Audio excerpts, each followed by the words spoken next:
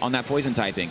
Yeah, Florges really bulky, as we can see there. Survived a Sludge Bomb from Nidoqueen, and Florges really did a good amount back to Nidoqueen, and that actually puts it in range for Manectric to possibly pick up the knockout, or even if Florges wanted to, he could probably pick up the knockout as well, although Manectric probably does not want to stay and eat a Earth Power or anything. Yeah. So Manectric might want to either pick up that knockout or possibly switch out, or in any way kind of get that position going for Ben, really, as that Nidoqueen is just still there. I mean, it's so powerful. Like, we see its versatile move pool, and it can just do so much damage to any Pokemon on all of Ben's team, really.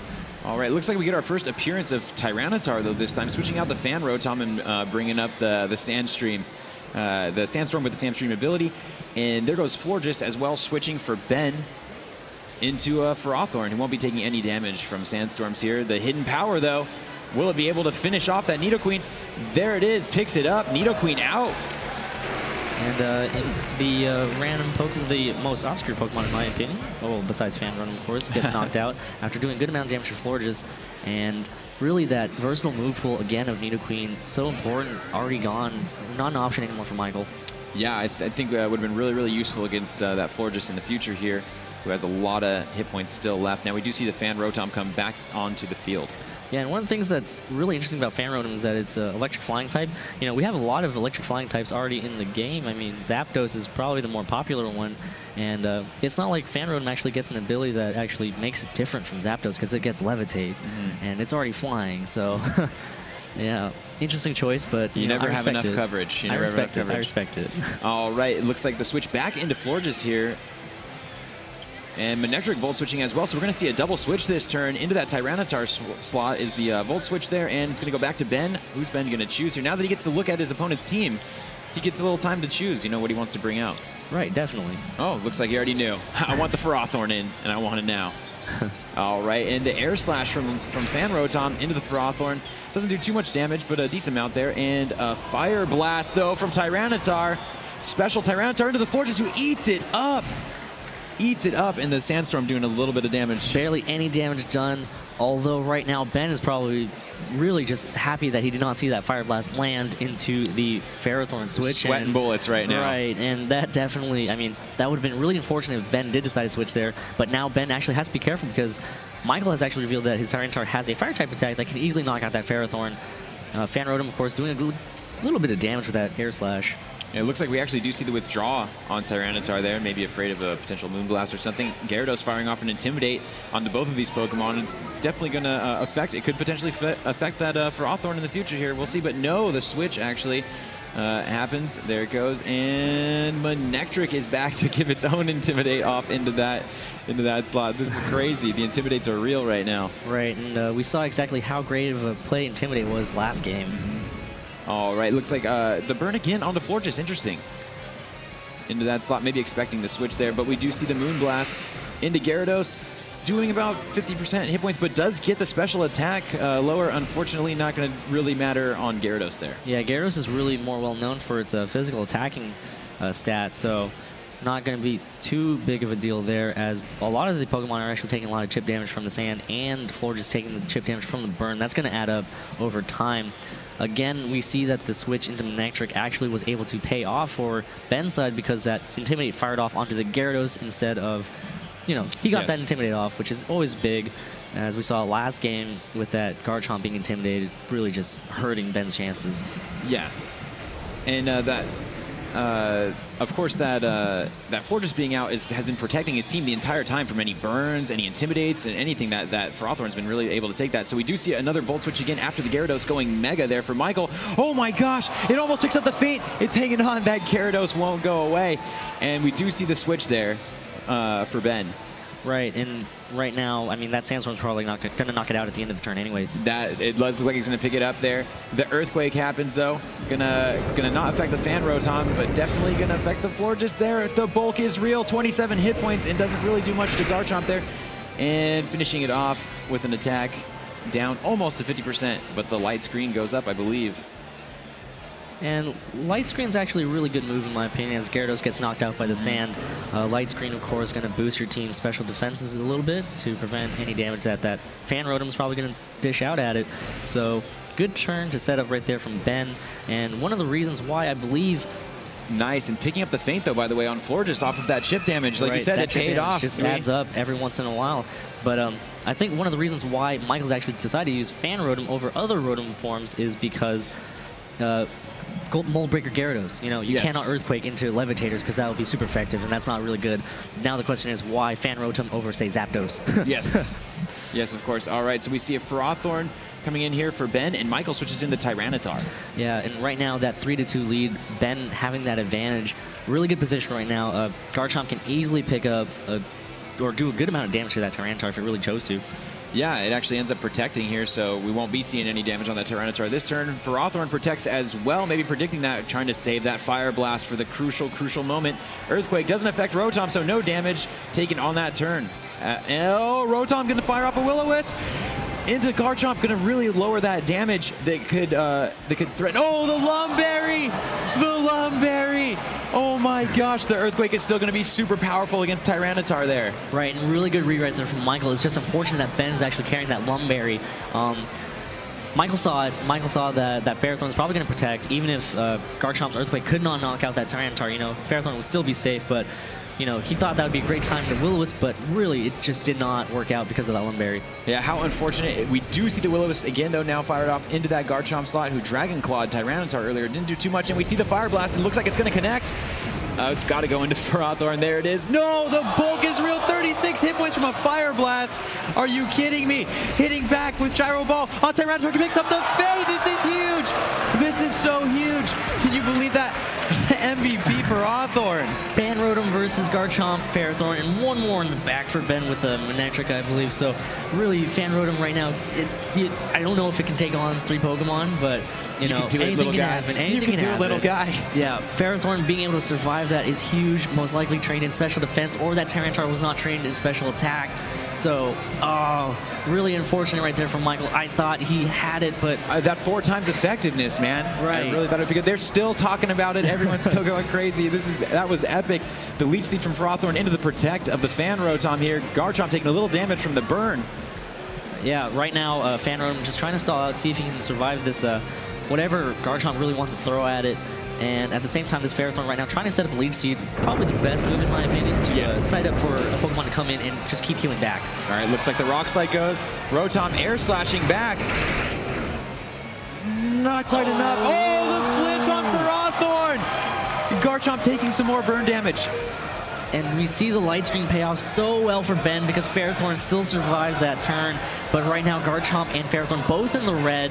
Fan Rotom can easily protect this turn and possibly pick up some more chip damage on that Garchomp. So, I mean, Michael might still be in this. It all really depends on what it can do against whatever Ben has left in bag. All right, we do see the Protect on Fan Rotom. The Rock Slide from Garchomp, of course, not going to do any damage there. And a Leech Seed, which also doesn't hit through that Protect there. Garchomp hanging on with 1 hit point!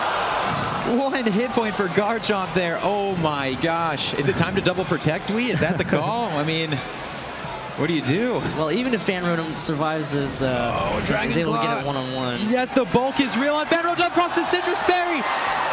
The Citrus Berry going back into the green. Ben did not want to see that. Ben did not want to see that. The Air Slash finishing off the Ferrothorn, and the burn is definitely going to finish off Garchomp here. This is huge.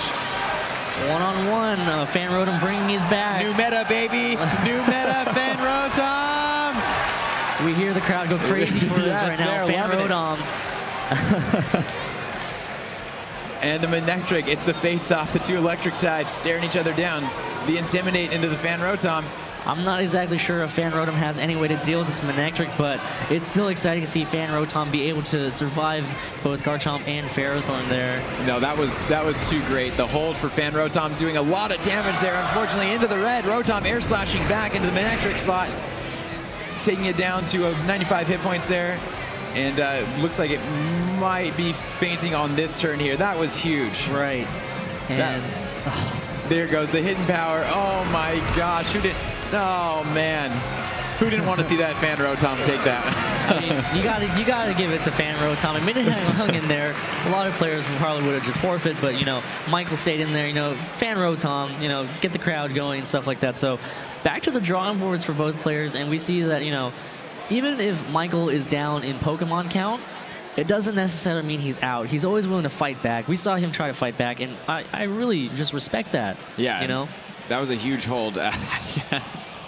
Oh, man, that was too crazy. Anyway, guys, by the way, that means if we're 1-1 right now in a 2 out of 3, this is it. This is to find out who ends up going 2-2 and who ends up going 3-1, right? And keeping the dream alive of top cut, as we see right now in team preview.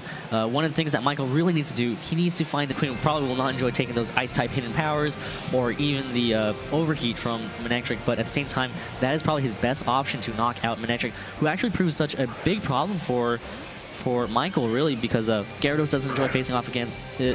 Ferrothorn doesn't enjoy facing off against it. Fanrotom definitely doesn't enjoy facing off against it. The fans are loving the Lapras, Dwee.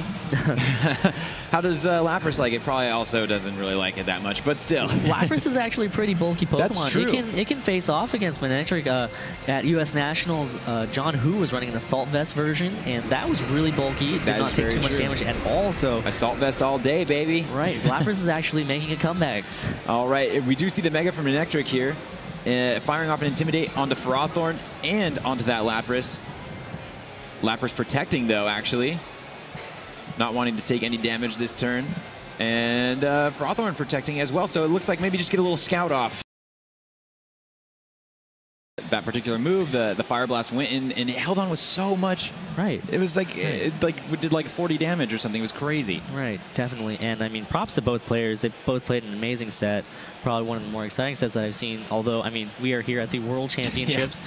All these sets are probably amazing to watch. So, yeah. I mean, props to both players. And one thing I want to say, Michael, Nidoqueen. Yes, I approve. I approve of that. Fanrotom, I approve. Lapras, I approve. I mean, you know, Australia's new. He can face off against Manectric.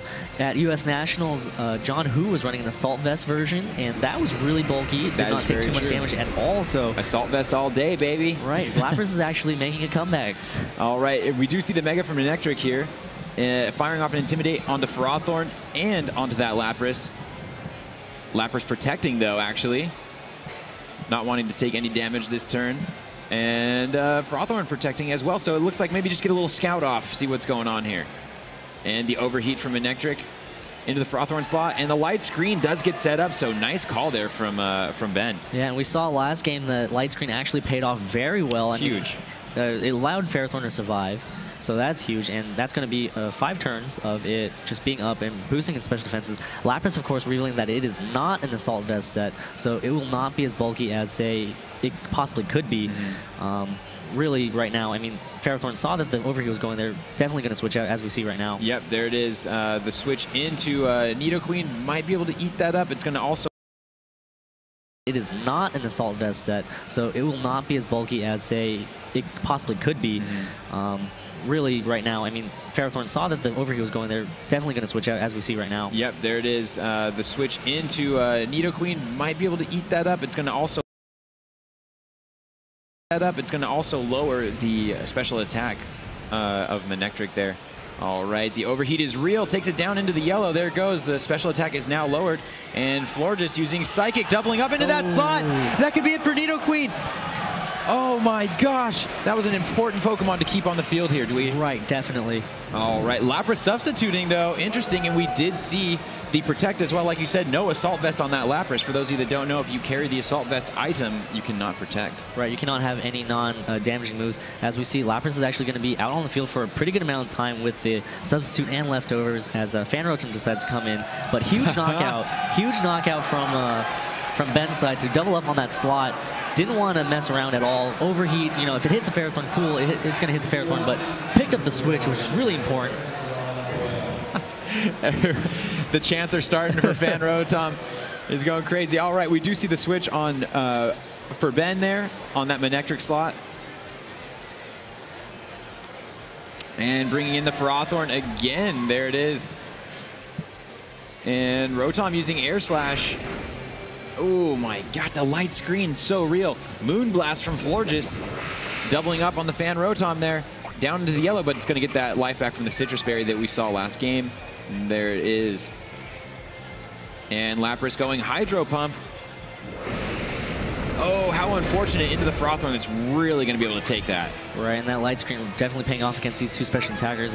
We see Lapras again with the leftovers, going to heal back. And, I mean, it seems like Ben's pretty content on not worrying about that Lapras.